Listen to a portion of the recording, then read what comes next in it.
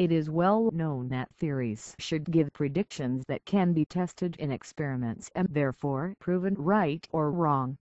This has been a problem for quantum atom theory because it is based on quantum mechanics and Einstein's relativity, and only the interpretation of these theories change relative to an emergent geometrical process.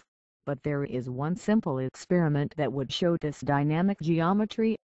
This theory predicts that if a lit candle is dropped from a height as it is free falling to the ground, the candle flame will form a sphere. The flame will have to be shielded from air pressure as it is falling. This spherical geometry is the same that can be seen when a candle is lit on the International Space Station in zero gravity. You might say that this proves nothing, but it shows that light interacts with its environment relative to a two-dimensional surface that is based on a dynamic geometry. Thanks for watching. Please sub and share, it will help the promotion of this theory.